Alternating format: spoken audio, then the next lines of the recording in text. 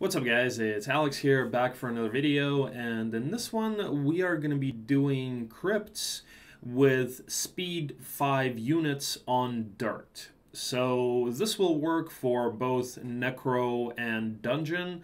If you don't want to do the crypts on, Galthran or Shakti, so this way you can do this on non-upgraded skeletons with any other hero as Necro, and as Dungeon you can either do this as Shakti on unupgraded troglodytes or as any other hero with upgraded troglodytes. I do not recommend you do them with speed 4 troglodytes, so this way you at least tie speed with the skeletons with speed 5.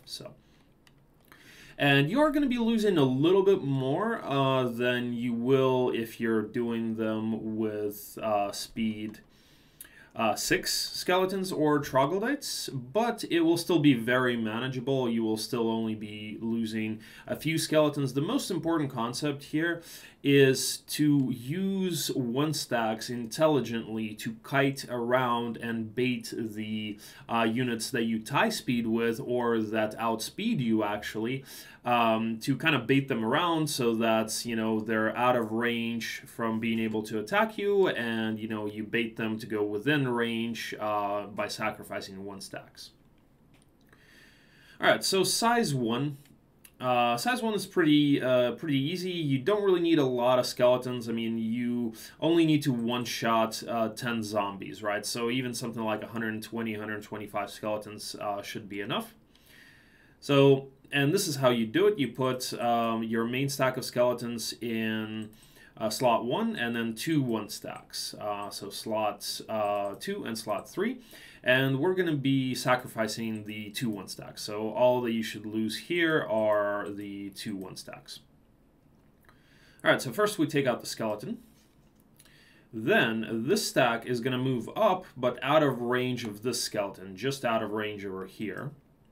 And then this stack is also going to move up, and again out of range of these skeletons. Alright, now we take out the zombies here. Okay, that stack dies. This stack is now going to wait. And now it's going to back up. And now the main stack backs up into the corner here. Now, we move the skeleton stack forward, but again out of range. Alright, and now we have this configuration where we can pick off the stacks one by one. So we take out this stack, then we take out the Walking Dead, and then the skeleton stack. Alright, easy as that, size 1. Okay, so for a size 2 crypt, we are going to be losing 7 skeletons. And the reason is because we need to bring a 2-stack and a 3-stack to be able to control the positioning of the whites and the skeletons as well.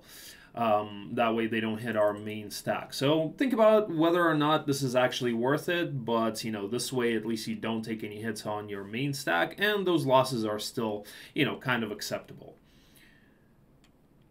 So what we do is we put our main stack in slot 4, a 1-stack in slot 1, a 2-stack in slot 2, a 3-stack in slot 3, and then another 1-stack in slot 5.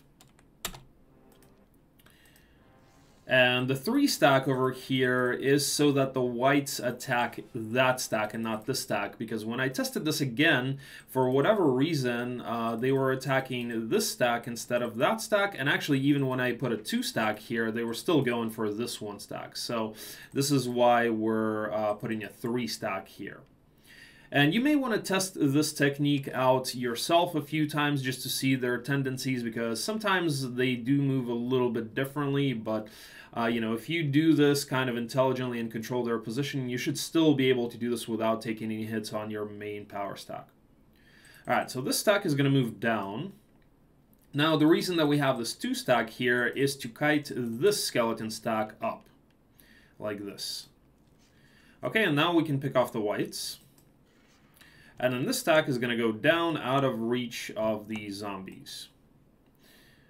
Okay, now this stack is going to move horizontally as far as it can so that this skeleton stack attacks it.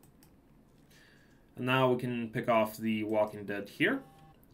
Now this stack backs up, but out of reach of the Walking Dead, so make sure they have speed 4, right? So you need to be over here. Okay, now we pick off this stack of skeletons. Now this one. And we're actually going to manage to save this one stack as well. So actually only 6 skeletons lost. So pretty acceptable here.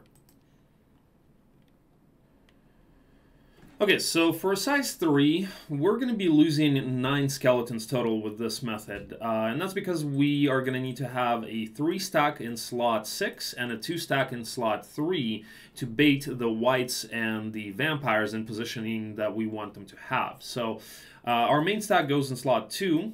Then the 3 stack in slot 6 and the 2 stack in slot 3, and the rest of the slots will be 1 stacks. And you do want to have enough skeletons to be able to actually one-shot the vampires and also one-shot the zombies. If you don't one-shot, or I mean the Walking Dead, if you don't one-shot the Walking Dead, you will be losing a few more skeletons here because you will not be able to buy yourself a wait turn with this method. All right. So you see the vampires move first and they go for the 3 stack, and then the whites go for the 2 stack, and this is the positioning that we want them to have. Okay, so first this 1 stack is going to move forward to bait the skeletons to come forward, and then we pick that off. Now we move a stack down. So the vampires are going to move for that, and then we move a stack this way so that the whites can move for that, and we pick them off. Now, theoretically, it could work the other way, like maybe the vampires go for this stack and the whites go for that stack, but that still serves the purpose with separating them, so we should still be able to pick off the vampires then, and then the whites by controlling their position again. And this stack is going to be baiting the Walking Dead to come up, and then we're going to feed that to the vampires who are going to fly up, and then we pick them off safely. So the main concept here is just to feed your 1 stacks properly and intelligently while your main stack stays out of attack range of the whites and the vampires, and the skeletons also, you know, the things that can outspeed you or tie your speed. And then, you know, just feed them 1 stacks to bait them to come forward, and then you attack them with your main stack. You pick them off. All right, so this skeleton stack moves over here just out of range. Well, not all the way to the right, but 1 hex to the left of that, so directly below your main skeleton stack. And that's important because that's going to give you enough range between the Walking Dead and the vampires when you feed this stack to the vampires. All right, so now we can just pick off the whites. And then this skeleton stack moves all the way here. And you see, now we can pick this stack off comfortably without actually being in range of the Walking Dead here. Okay, and unfortunately here, we're not able to buy ourselves a wait turn because of the speed of the skeletons that we have and the Walking Dead, so we just have to attack. So here, if you don't one-shot the zombies, you may lose 1 more skeleton. Okay, but we actually didn't. We did not lose anything else. So, all right, and that's how you do this one.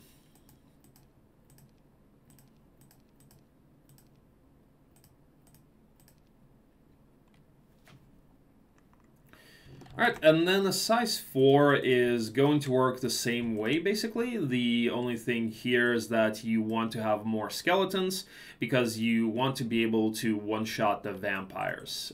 So somewhere around 170 skeletons is what you want here.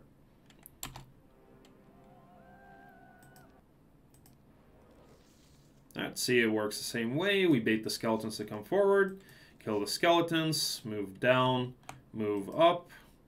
Make sure that you're within range of the whites. And then the stack moves here. Again, not all the way to the right, but 1 hex to the left of that, directly below our main stack of skeletons. All right, pick off the whites. The stack moves here. Pick off the vamps and the zombies. And that's it, guys. That is how you do it. So, hopefully that this helps somebody. Thank you guys for watching, and as always, feel free to check out my Twitch stream for more English-speaking Heroes 3 content. And I will be back with a new video tomorrow. So thank you guys for watching, and stay tuned for more videos. See you later. Peace.